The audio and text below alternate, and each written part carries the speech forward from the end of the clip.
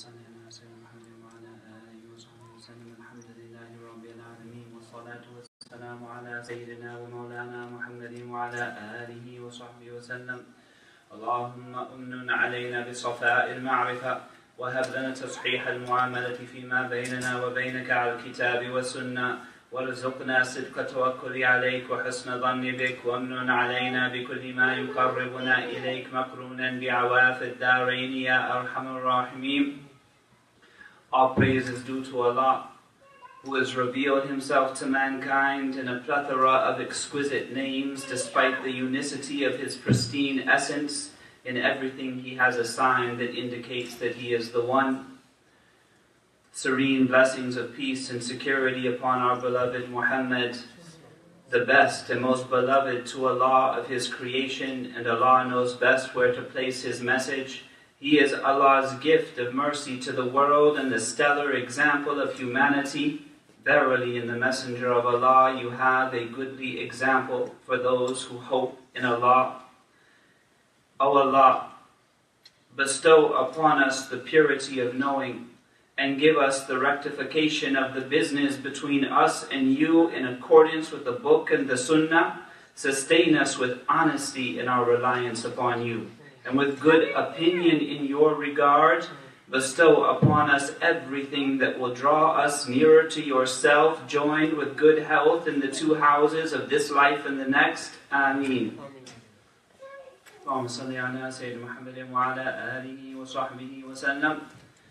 So we're still in the chapter of mujahada, spiritual struggle, spiritual effort, putting in the work to get closer to Allah subhanahu wa ta'ala. They say that a person doesn't complete the path until they have experienced being drawn to Allah magnetically, like being pulled in the direction of Allah subhanahu wa ta'ala. I mean, it comes easy for you. Wake up at Fajr without an alarm, right? You feel like you want to pray tahajjud. You feel like you want to fast all day, okay? This is perhaps a certain phase of a person's life. But there will also have to be a phase if a person is going to be complete in their understanding of the way to Allah subhanahu wa ta'ala. There has to be a time when it doesn't come that easy. When the nafs is heavy, when the nafs is slow, when you have to actually drag yourself, push yourself, convince yourself, maybe outsmart your own ego, right, in order to do things that will bring health to your heart. And here's the mujahada. Mujahada is the work, disciplining the soul, disciplining the ego, holding oneself to those things that are not necessarily pleasant, doing what needs to be done, struggling to get to Allah subhanahu wa ta'ala. Some of the ahadith that Imam al-Nawawi will bring in this chapter, Allah yarhamu, are about what mujahada is, and some of them are encouraging you to, or us, to put in some mujahada, put in some work in getting to Allah subhanahu wa ta'ala.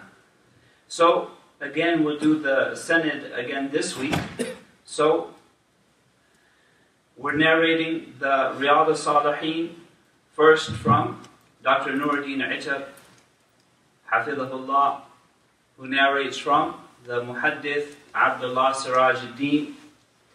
We'll also narrate it from the Shaykh Dr. Muhammad Muti al-Hafidh, Hafidhahullah, who narrates from Muhammad Abul Khair al-Midani, and Abdullah al-Sukkari, عن عبد الرحمن الكزبري, the grandson, al-Hafid, عن مصطفى الرحمتي, عن الشيخ الفقيه عبد الغني النابوسي, عن النجم محمد الغزي, عن والده البدر الغزي, عن شيخ الإسلام زكريا الأنصاري رحمة الله عليه ورضي الله عنه, عن الحافظ الشهاب أحمد بن حجر, عن أبي إسحاق بن إبراهيم التنوخي, عن علاء الدين علي بن العطار, عن الإمام المحدث الفقيه يحيى ibn Sharaf al-Nawawi, who narrates with his chain to the Sahabi Abdullah ibn Mas'ud, in the 9th hadith of the chapter, and the 103rd hadith that we've read so far in Riyad al-Salihin, Mabrukin.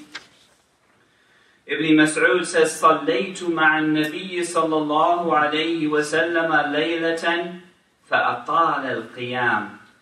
I prayed along with the Prophet ﷺ one night, and he stood for a long, long time.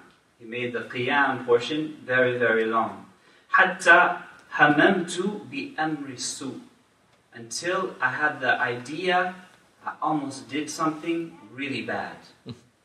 So he's narrating it, and the people that he's narrating it to, or he's telling the story to, or the episode to, said, what were you about to do? He said, هَمَمْتُ أَنْ أَجْلِسَ وَأَدَعَهُ.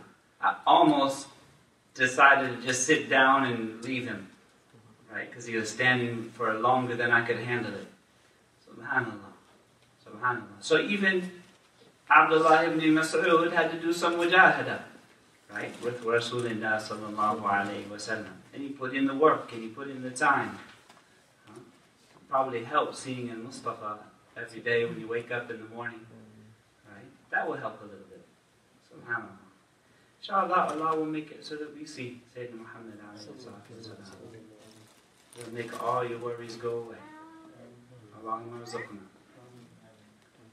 In the 10th hadith from Anas radiallahu anhu, عن رسول الله صلى الله عليه وسلم, who said, يَتْبَعُ الْمَيِّتَ ثَلَاثًا. 3 things will follow the deceased person as he's being carried to his grave. أَهْلُهُ وَمَالُهُ وَعَمَلُهُ. Or into the afterlife as well. فَيَرْجِعُ إِثْنَانِ وَيَبْقَى وَاحِدٌ. So 3 things will follow him: his family, his wealth, and his works. And 2 will go back, and 1 is going to stay behind. يَرْجِعُ أَهْلُهُ وَمَالُهُ وَيَبْقَى عَمَلُهُ. His family and everything he had is going to go back where it came from after they drop him off, right? At the bus stop to the akhirah. And 1 thing is going to stay behind, and that's his works. So this is an encouragement for us to get busy and try to get some good works in. Try to do some good things just for Allah subhanahu wa ta'ala. It's an investment in your retirement fund, right? Someone wants to have like a cushy retirement. Well, here it is. Because the works that you do sincerely for Allah subhanahu wa ta'ala, and not for anyone else or anything else, but because it's the right thing to do. Because it's a good thing to do.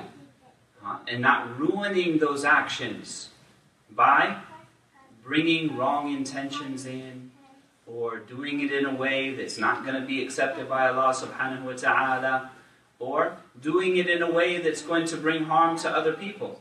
Because we can ruin our good efforts.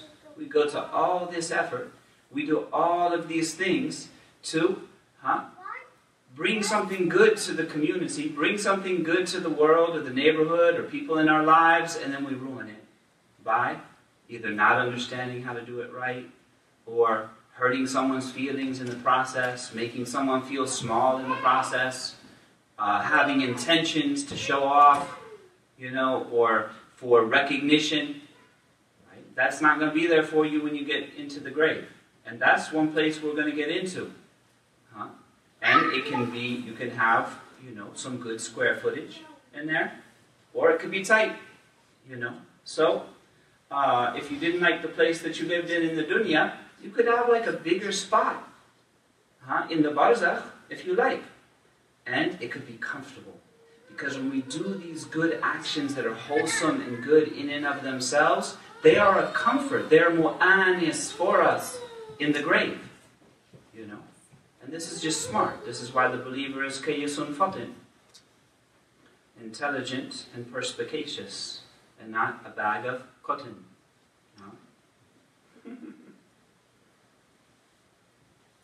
Allah help us. Allah inspire us. Give us some sadad, some right and correct in the things that we choose to do. The 11th hadith, also from Abdullah ibn Mas'ud, He said that the Prophet ﷺ said, "Al-Jannatu aqrabu ila ahadikum min shiraki na'lihi." We all know this one.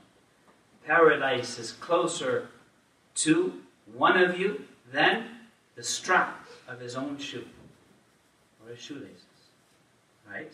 Which is pretty close. Jannah is that close. It's that close because life is short, or it's that close because you don't know when you're going to die. Inshallah, we make it home safely tonight, and we live to make some mujahada for another day, make an effort for another day. Huh? It's that close. But then he goes on to say, before we get too excited, وَالنَّارُ مِثْلَ ذَلِكَ, and the fire is just like that, between the two. And that's where your life is. Ultimately, in the greater scheme of life, you're between those two things. So don't lose sight of that. On the Thursday night class last week, we brought a narration from Ibn Hajar al-Asqalani in which Jibreel says to the Prophet ﷺ, Ya Muhammad, live, right, as much as you want, as long as you want, but you're going to die, right, and know that you're going to die. Befriend whoever you want, but know that you're going to leave them, you know. So that's also what we're being told here. You're between these two, so make sure that you keep that ultimate end in mind. The Muslim may do a good job at enjoying life. Right? The Muslim may have a great time and do all types of interesting and exciting things, mashaAllah. But the believer knows that there's an ultimate, there are ultimate ends that have to be accounted for. He doesn't lose sight of them. He doesn't throw themselves into the life of the dunya to the extent where they become forgetful of what? Forgetful of Allah. Forgetful of the ultimate scheme of the universe, but more importantly, forgetful of themselves. Because if you forget yourself, all of those other things are not going to come to pass. Because who are you harming at the end of the day? At the end of the day, you harm yourself. And at the end of the day, it's you standing. And you can't get rid of yourself. There's no way. In the ultimate scheme of the universe, and beyond the universe, right? Because our reality goes beyond the known universe. Curved space and all of these different types of new ideas about quantum physics and so on.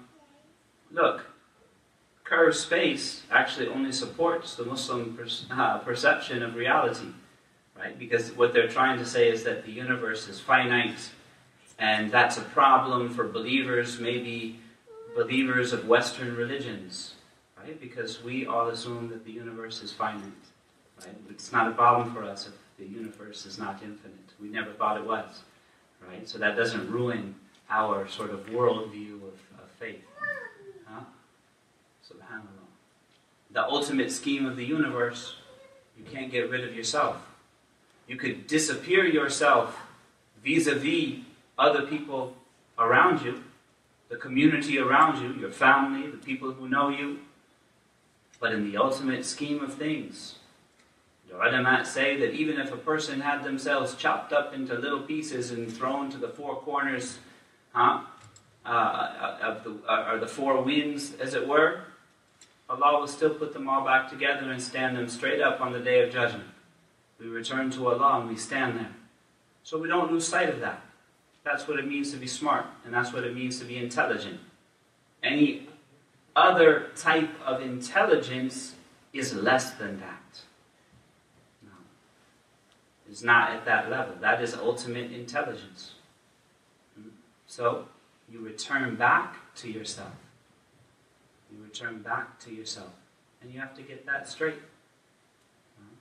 What do they say in Western medicine? Or classical medieval medicine? Or ancient medicine? Physician, heal thyself. There's not a lot we can do for others, right? If we can't first get ourselves straight. Allah help us. Allah help us to get ourselves straight.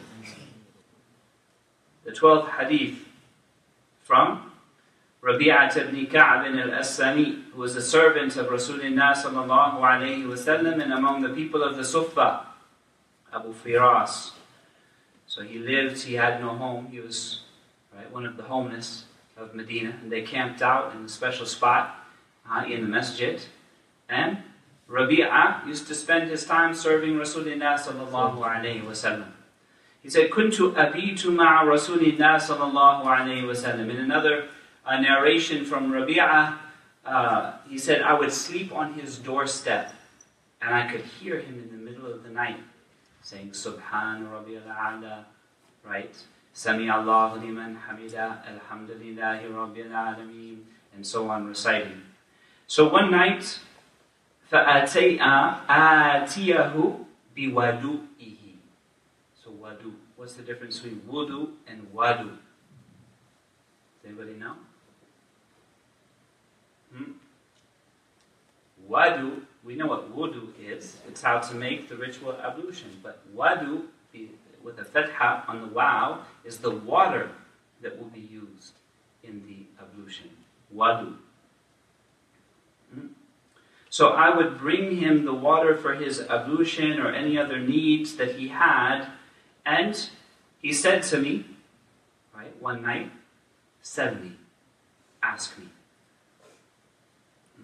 Rabi'a knew exactly what was going on here. Imagine if Rasulullah sallallahu alayhi wa sallam turns to you and says, "All right, ask me anything you want." So what's on your mind, Rabi'a? So I said, "As'aluka murafaqataka fil jannah." I ask you for your companionship in the Jannah. Subhanallah. He said, "Awa ghayra dhalik?" Nothing else, right? Not a Tesla, right? Not a summer home, in the Hamptons, right? He said, "Just that." He said, "Who at that?" Right? That's all. Rabi'a understands, homeless, understands the ultimate scheme of the universe. Stephen Hawking doesn't even understand this. Homeless, and he understands where the priorities are. You can't judge a person by their current situation. No. Because you don't know. يعني أشققت عن قلبه. He said, "Oh Rasulullah," the other Sahabi. He said, "Oh Rasulullah, he just said Ashhadu an la ilaha illallah wa ashhadu anna Muhammad Rasulullah because he was afraid of the edge of my sword." He said, "Did you break open his heart and look inside?" La wallahi. No. You don't know what's in a person's heart, and you don't know who a person is. Only Allah knows who a person is. And how many amazing, incredible people that history would come to know. And what period of life did they go through where they were maghmureen, they were hidden to the people around them. But Allah knew who they were. And Allah knew who they would become. No one knows, right? That's not something for us to worry about though, because all we need to do is to be ma'rufeen and Allah. We need to be known to Allah, that's all we need. But when it comes to judging others, we have to be very, very careful.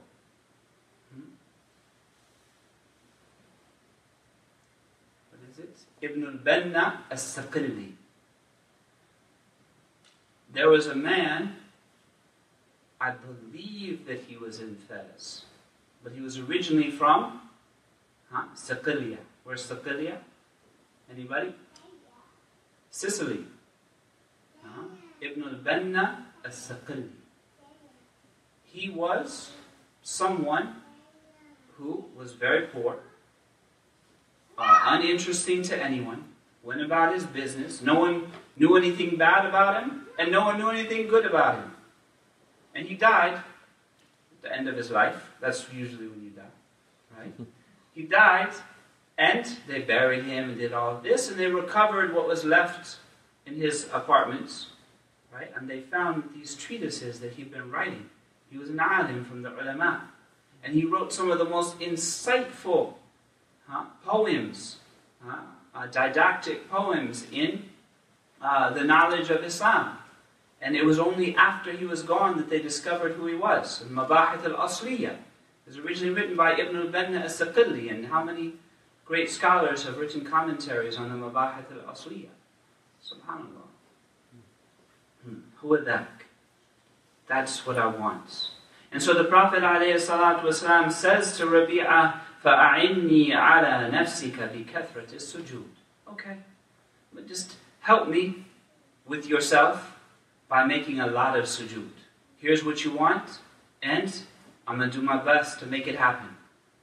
But just help me out and be a person who makes a lot of sujood. For Rabi'ah, it was sujood. And this advice will come in the next hadith from Thawban also. Radiallahu anhuma. Sujood is one way of serving Allah subhanahu wa ta'ala in a very important way, and that's probably the target that you want to hit. But have some secret between you and Allah.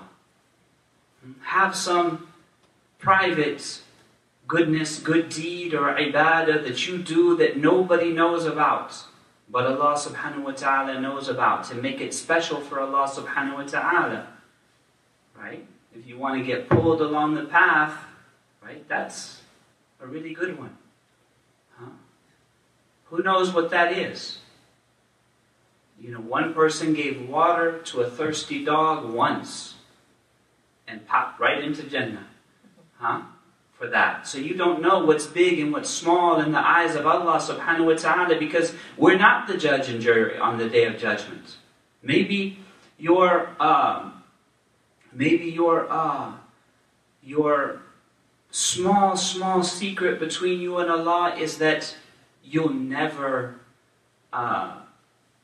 drop anything or leave any debris or anything like that in the masjid. Or that if you see some debris in the masjid, you'll pick it up. And that's the way you are for your entire life. Or that you'll never throw any trash on Allah's earth. Ibadur Rahman alladhina yamshuna ala al-ardi hawna. Who knows what it is? Or maybe it's that you have a secret tahajjud, or you have some type of... many of the scholars, you'll hear about them in the history of Islam, that they would sneak out of their house in the middle of the night so that no one in the house would know what they do. And they would go to a place, like maybe I've read in some places a broken down building, right? That's just full of dirt and sand and debris, and say, this is where my soul actually belongs, and pray raka'at there to Allah subhanahu wa ta'ala. You know? Or some spot where you make kathrat as-sujood in the earth where no one's made sujood before. Subhanallah. But have some type of secret between you and Allah subhanahu wa ta'ala. And be part of the ummah of Muhammad sallallahu alayhi wa sallam, because he said he's going to look out for his people. Right? So be one of his people by being like him. Not dressing like him. Not gesturing like him. Not talking a great deal. But the most important shamila or shama'il of the Prophet ﷺ are the shama'il of his heart. How he was internally. That's what counts. That's what's important. No, don't get caught up with the dhawahir, because Allah subhanahu wa ta'ala says he's not concerned with the dhawahir, with the outward. No. And at the end of the day, it's Allah's judgment that is important to us, and that is the greater scheme of the universe. Subhanallah. There's some serious quantum physics going on here too. Who knew? I should get a job at MIT. Tell you. In the 13th hadith from Thawban, also servant of Rasulullah sallallahu alayhi wa sallam, سمعت رسول الله صلى الله عليه وسلم يقول عليك بكثرة السجود فإنك لن تسجد لله سجدة إلا رفعك الله بها درجة. You're advised to make much prostration, meaning many raka'at, or if you have a chance to make sajda of tilawah, or reciting the Quran, or sajda to shukr, right? There are the reasons to make sujood. And kathrat sujood though, right, is many raka'at. فَإِنَّكَ لَن تَسْجُدَ, you do not prostrate to Allah subhanahu wa ta'ala in a prostration except that He raises you in a station, وَحَطَّ عَنْكَ بِهَا خَطِيئَةً, and drops from you a fault, or a misstep, or a mistake, or a sin, and so on. And I know I could use that. Subhanallah.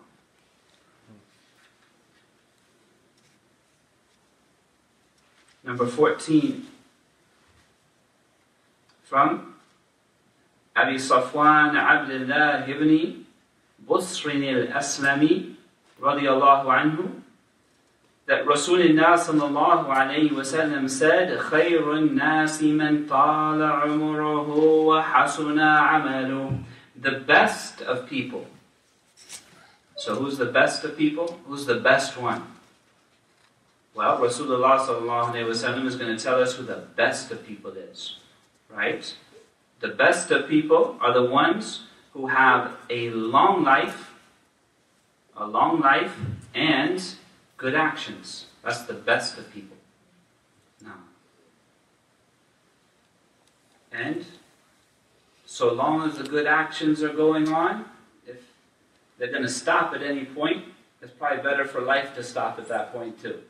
Right? So long as you've got good actions going on in your life, however long it's going to be, right?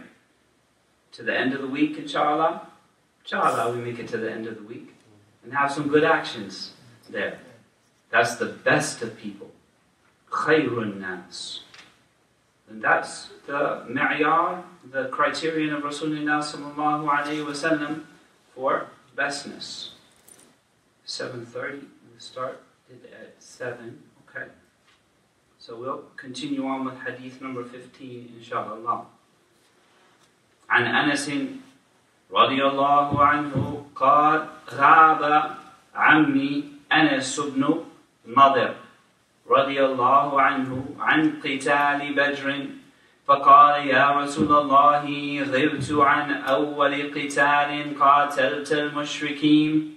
So Anas says that his uncle, also named Anas ibn Nadir, was not present at the Battle of Badr. He was absent at the Battle of Badr.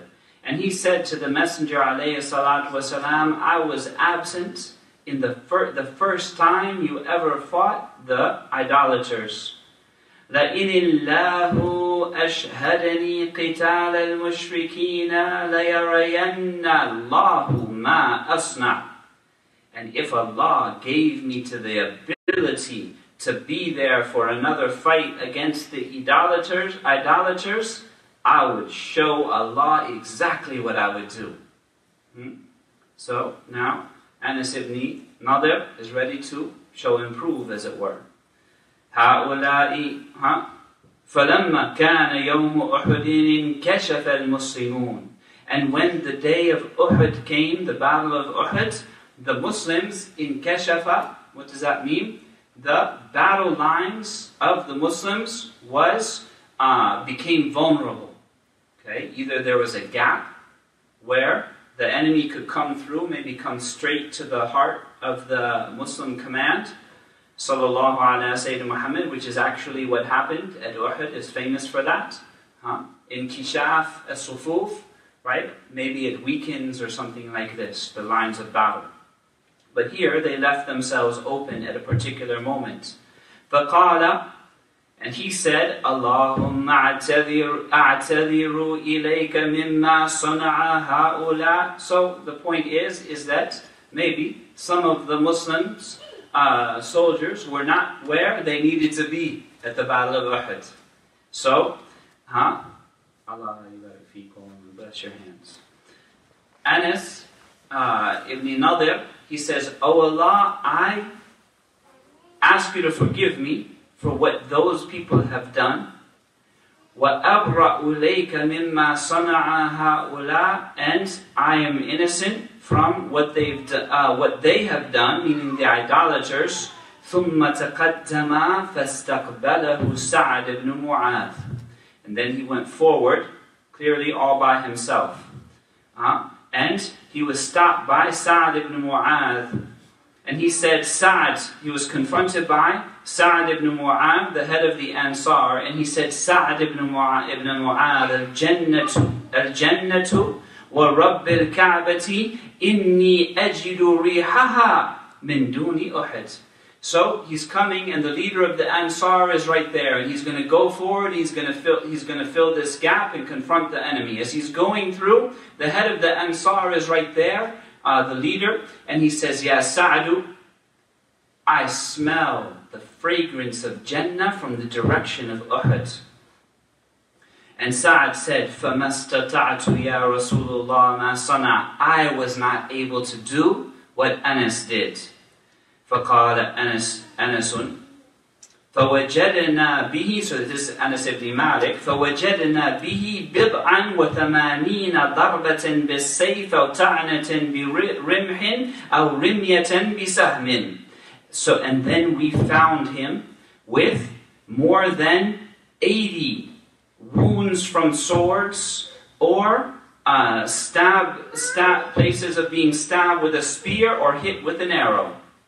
فَوَجَدْنَاهُ قَدْ قُتِلَ وَمَثَّلَ بِهِ الْمُشْرِكُونَ. And we found him, he had been killed and also mutilated by the idolaters. فَمَا عَرَفَهُ أَحَدٌ.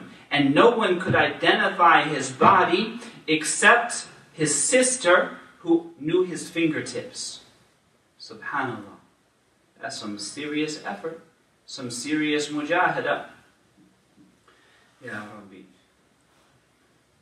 قال أنس كنا نرى أو نظن أن هذه الآية نزلت فيه. And thereafter we thought that this verse was revealed for the sake of Anas ibn Nadar. من المؤمنين رجال صدقوا ما عاهدوا الله عليه. From among the believers are men who were honest about what they promised to Allah subhanahu wa ta'ala. He said, if Allah lets me join in the fight against the idolaters, I will show him what I've got. And he was sadiq in that, and he did exactly what he said he was going to do. And he followed through in a way in which there is no doubt. The idolaters represented what? Torturing innocent people. Preventing people from having a spiritual relationship with their Creator. Taking usury from people. Doing evil in society. And what is this evil? Torturing people, taking usury from people, beating slaves, and doing all of these types of things. Right? Their program wasn't a system that would eventually get rid of slavery. All of these awful things is what they represented. And that was the nizam, or the system, that they were trying to bring to bear. And where loss of life is occurring, and you have a political authority, sufficient force should be used to justify the use of sufficient force. Because there's no you can't justify the use of sufficient force without a proper political authority in place, unless you're defending your own home. Tayyib. Then using sufficient force to put a stop to this is important and necessary. Where it is not something that entails the loss of life, but it's still wronging others, standing up against that is incredibly important. Right? And every situation has its dictates according to the criteria of Islamic law. If we know and understand Islamic law properly, we can see clearly what is needed or called for if the conditions are met, and what is needed and called for if the conditions are not met, to deal with different cases. Okay? But if we don't understand this well, then people make foolish and knuckle-headed decisions or courses of action. But here, from the believers are those who were honest, were truthful about what they promised to Allah subhanahu wa ta'ala. And of course, right, they say that it is about the shuhada of Uhud, right? They followed through. But at every level, there are people who are true. There are people who are honest. Allahumma ja'alna minhum.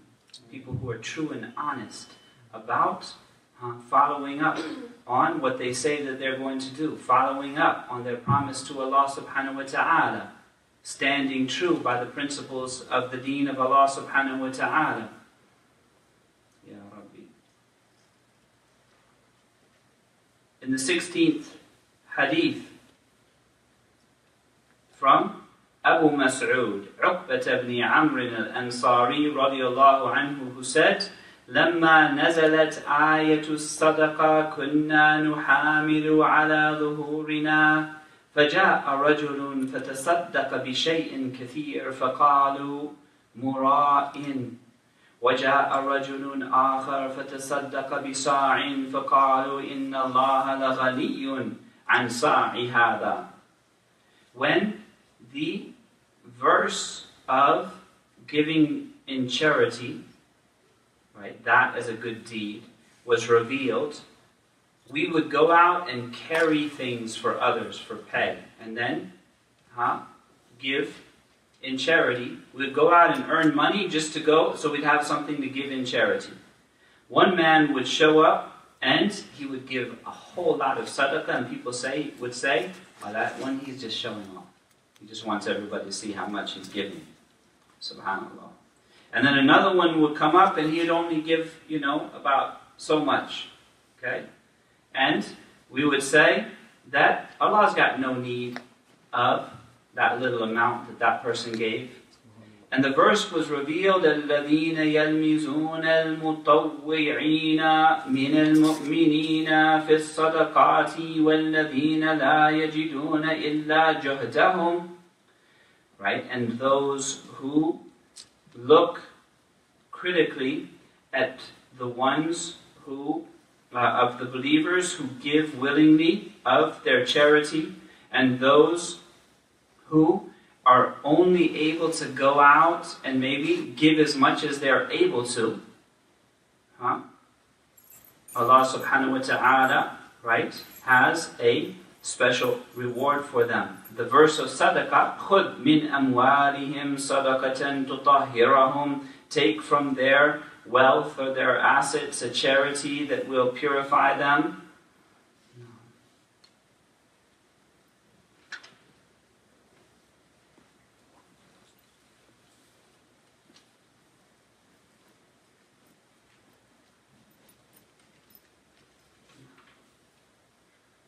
And then Allah subhanahu wa ta'ala brings a recognition that adding on to that previous verse, so for your science of the asbab and nuzul, the reasons for revelation, this other verse comes and says that, right, to calibrate our understanding of the previous one, is revealed by Allah subhanahu wa ta'ala, saying that no amount of sadaqah is insignificant. Right? This group shouldn't be criticized for what they're doing because we don't know their intention. Right? And here the Sahaba are learning a lesson. It's okay to be wrong. The Sahabi is telling you about his own misstep, his own mistake, his own faults. Right? We learned, and Allah subhanahu wa ta'ala taught us, and we were receptive to that learning and that understanding. Subhanallah. And that these are included no matter what it is they're able to do. Don't think it insignificant. And don't think your own effort is insignificant. No. In the 17th hadith, from سعيد بن عبد العزيز عن ربيعة بن يزيد عن أبي إدريس الخولاني عن أبي ذر جندب بن جنادة رضي الله عنه عن النبي صلى الله عليه وسلم فيما يروي عن الله تبارك وتعالى. So we have a hadith Qudsi. قال, Allah subhanahu wa ta'ala says, يا عبادي, O my slaves, إِنِّي حَرَّمْتُ الظُّلْمَ عَلَى نَفْسِي. I have made oppression and the wronging and abuse of others forbidden for my own self, Allah says.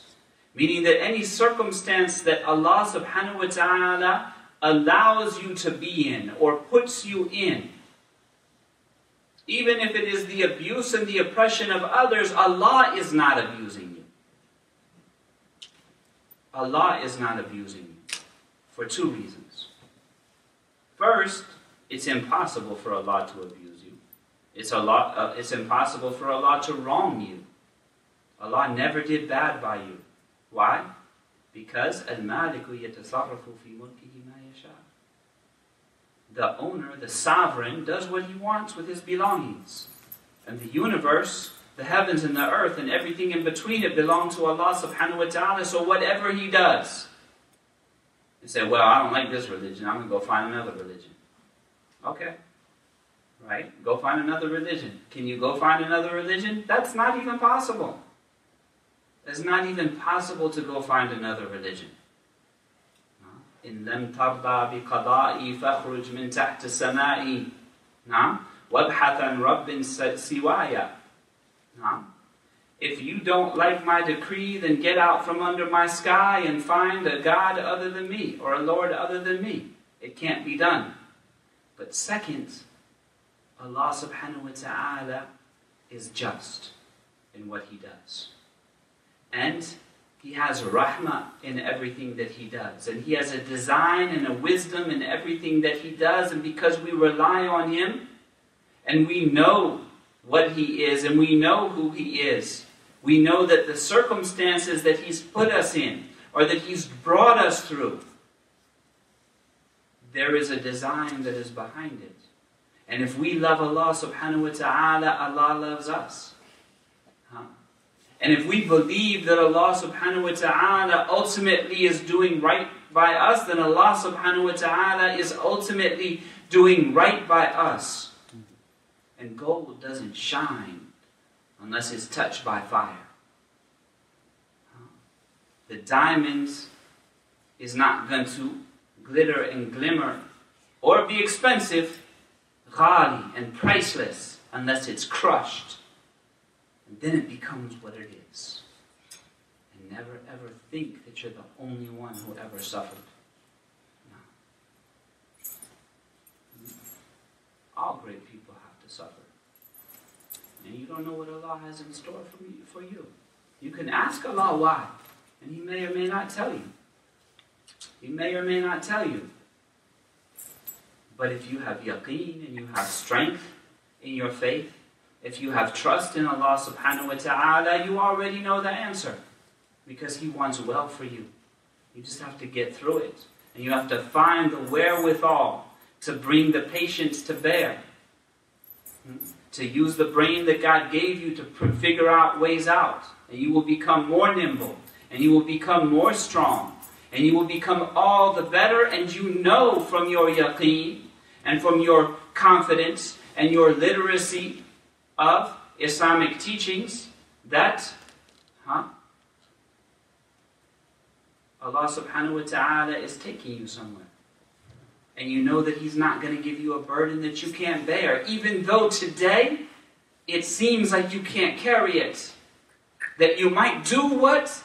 Abdullah ibn Mas'ud said, وَهَمِمْتُ بِسُوءٍ. I almost did something really bad.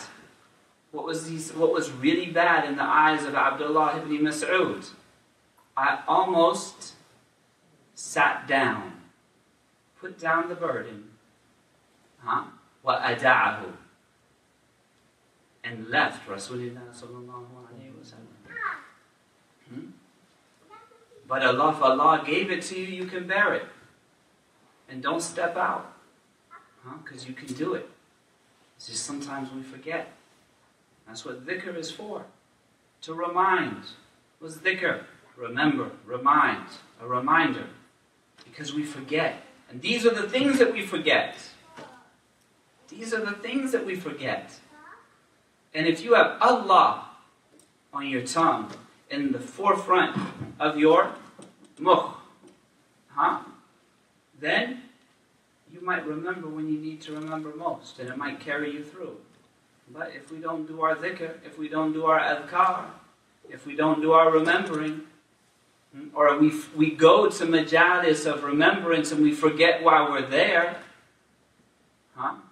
then we're going to suffer later. You know? Mujahada.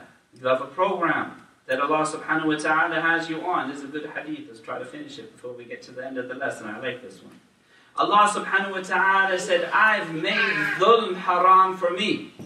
And the slave that loves Allah subhanahu wa ta'ala will follow that and try to be a refraction and to be a mirror of the sifat of Allah subhanahu wa ta'ala in the way that's right for the created, to mirror the goodness that can only come from one source, which is Allah subhanahu wa ta'ala, and say that I've too made dhulm haram for me, just as Allah made it haram for me and made it haram for himself.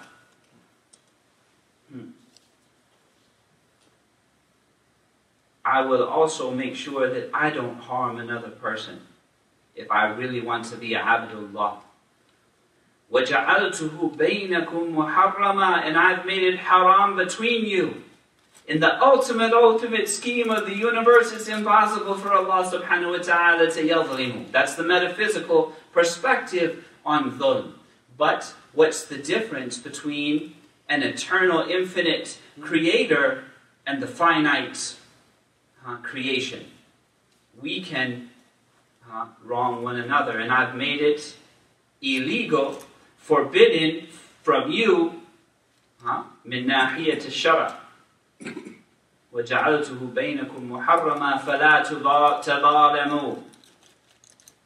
If you call yourselves Muslims, don't oppress other people, don't wrong other people, don't mess with other people, don't take from the rizq of other people, don't curtail the well-being of other people if you call yourselves believers, because everyone knows this hadith.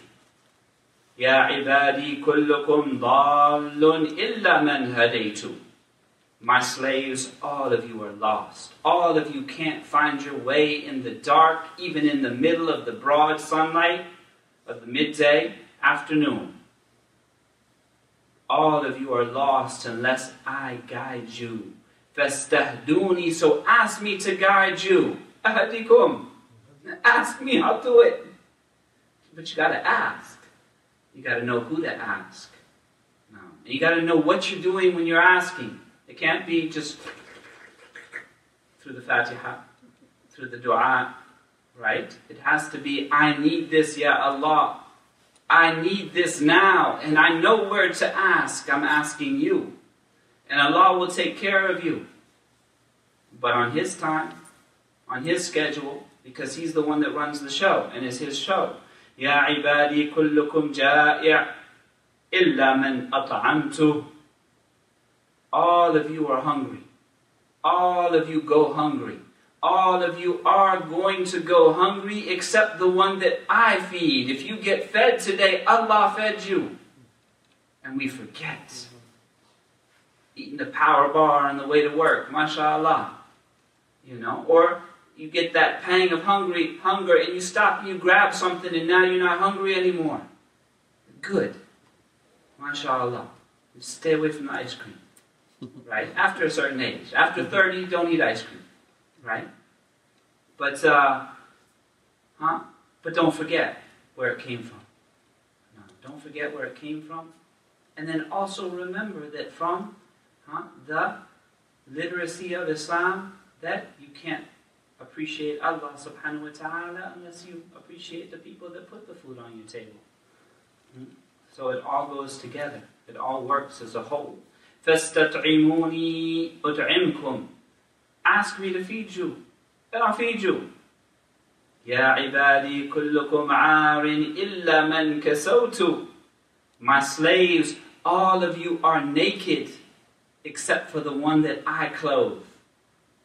There's a lot of different types of nakedness. Right? There's that nakedness where the person wants to go for a job interview and does not have anything appropriate to wear for that job interview. And there's the nakedness of not having any of your life be mastur, right? Or not having privacy, right? That's also nakedness. Right? There's different types of nakedness. Subhanallah. All of you are naked except for the ones that I have clothed. Huh? فَاسْتَكْسُونِي أَكْسُكُمْ. So ask for me to cover you. Right? Ya Sattar.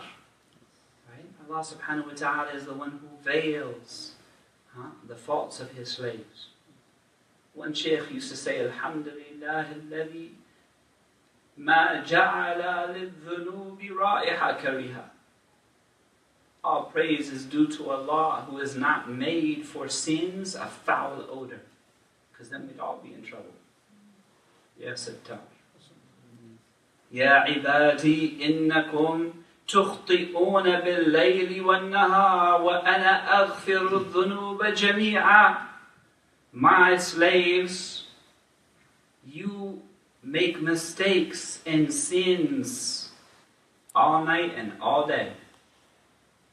And if you think you don't, I made it through last night. No. That's the biggest sin, thinking that you made it through. Right? You're a sin. Subhanallah. No one should think.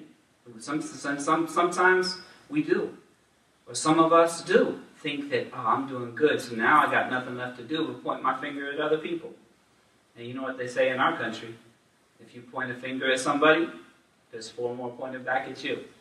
Right? Yeah, but this is where we have to be. You're making mistakes, you're making sins all night and all day. And Allah says, and I forgive all sins. That's where we need to be, is what I need from Allah. And let my brother or my sister be where they need to be. This is Islamic theology. To be wrapped up in what I need Allah to do for me. And my mistakes that Allah subhanahu wa ta'ala knows. To be wrapped up in one's own mistakes and not busy with someone else's mistakes. That's Christianity. Okay? And now when y'all hear me saying that modern Muslims are trying to make Islam into Protestantism, watch. And now you know. Right? It's not about Islamic theology. It's not about being busy with other people's mistakes. What did Rasulullah sallallahu alayhi wa sallam do when Ma'iz came and said, Ya Rasulullah, I committed zina. Right? And the Prophet turns away. Right? And he says, no, he tries to get in front of him, I committed zina. Right? He said, لَعَلَّكَ قَبَّلْتَ. And maybe you kissed her. He said, no, I committed zina. And he's trying to turn away. He said, well, maybe you فَخَذْتَهَا. Maybe you just rubbed up against her. He said, no, I committed zina. Right? And Rasulullah is trying to turn away from him. He doesn't want Ma'iz to come and say this. And then he says to Ma'iz, Abika Junoon, are you crazy? Because if you're crazy, Rufiat al-Aqlam, right? You're not responsible. To the point where some of our scholars said that it is the responsibility of a Muslim judge to say to the person who's brought before him in a case of adultery or fornication, maybe you kissed and that's all. Meaning just say you kissed her and go. Right? Maybe this, maybe, less than that. And then the judge is supposed to say, Abika Junun, are you crazy? Have you lost your mind? So that the person can say, you know what? I think I lost my mind. Right? Why? Because what's private is not our business. The privacy of others. We have privacy. For any of you all who are with us on the group, if you remember the piece that I sent out of the poetry of Imam al-Shafi'i, he says, oh my eye, speaking to his own eye, know that other people have eyes. Preoccupy yourself with your business, not other people's business. That is Islamic theology. We would like to have a public space that's PG rated. Right? That's our business. We don't want a bunch of stuff in front of our kids. Let them be raised up with a little bit of innocence and purity if that's possible. But we don't live in a world that is innocent or pure. We don't. Tell me where is innocent and pure. Tell me one place. Don't say Mecca. Don't say Medina. Tell me one place that is innocent and pure, because if it's innocent and pure to your eyes, there's someone else who's suffering from a lot of evil and a lot of hurt, even in Mecca and Medina. And I'll tell you stories. So we don't live in a place that's innocent and pure. But if anything, our responsibility is to do what we can to allow children to have a life and come up safely. Knowing full well that there's many who won't, and we're not going to be able to stop that, but that's our responsibility. Right? Let us not fall short in that responsibility like so many others do. But after that, we're not people who make ourselves feel better by finding someone that we can look down on. Oh, good, someone just came in who's got darker skin than me. Now I'm the light-skinned one. Yeah, us light-skinned people, we got to watch out for these other people. SubhanAllah, it's, what do you call it? It's a spectrum, and if you can't see, there are people who are dead to beauty. There are people whose hearts are dead, their minds are dead, they've got no eye of aesthetic.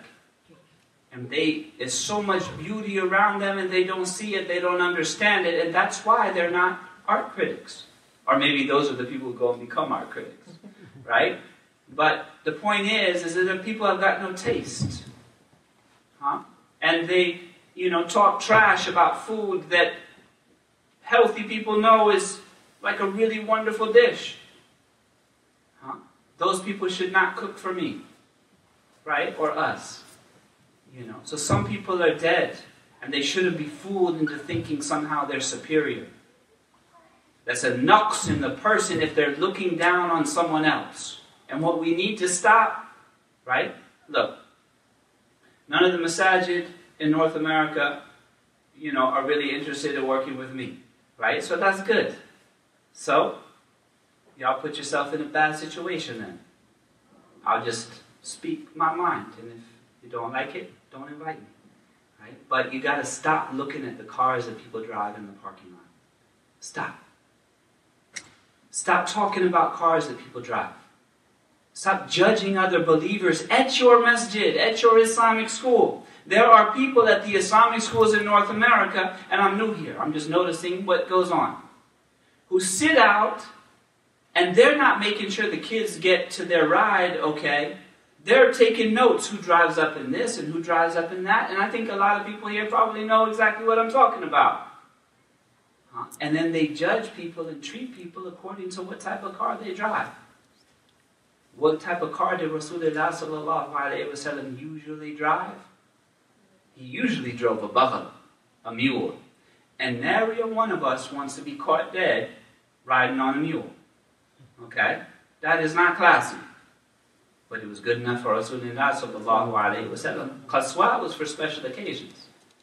Right? Qaswa was for special occasions. Subhanallah. But he usually rode on a baghal called durdur. That's not sexy either. Right? But subhanallah.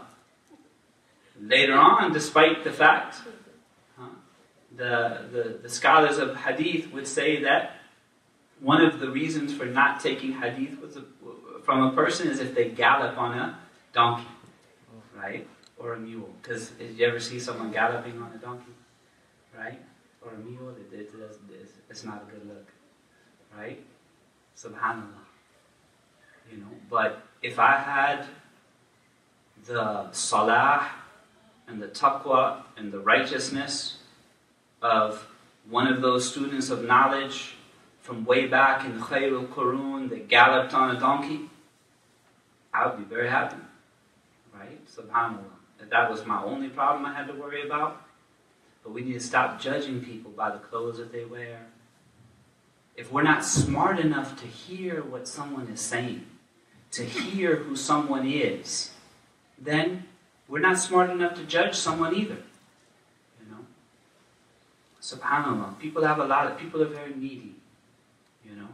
And maybe we need to address what we think it is we need to put ourselves up by putting other people down. So let's finish this out, and maybe we can pick up next time we come, because we have to wind it down now. Allah yubarak fikum. He says, Allah subhanahu wa ta'ala, so ask forgiveness from me and I'll forgive you.